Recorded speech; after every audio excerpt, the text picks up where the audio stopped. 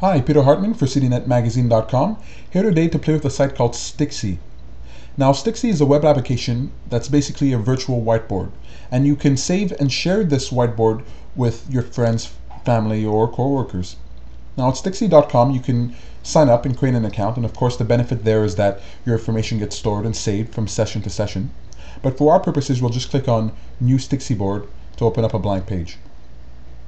At the bottom left, we'll see 4 widgets: Note, Photo, Document, and To Do. And these widgets can be dragged and dropped right onto the whiteboard. Each item has an options pane that opens on the right. For example, the notes, we can change the color. If we had text, we can change the font. Photos has effects and framing and rotation, and you can just click on Add Photo in order to upload it for your computer. Documents as well, you can upload from your computer.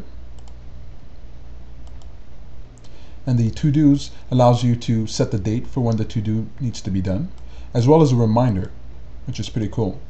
It can remind you 15 minutes before the event or up to a week before. I think I need something like a week before.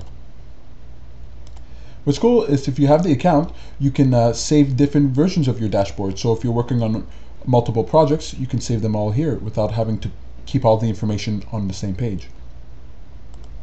And the whiteboard itself is actually scrollable.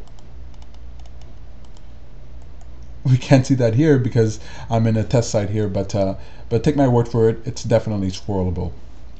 So if you're looking for a sort of virtual board, a vision board, a photo album, or a place to just store the information you find when you're browsing online, you might want to try out Stixy.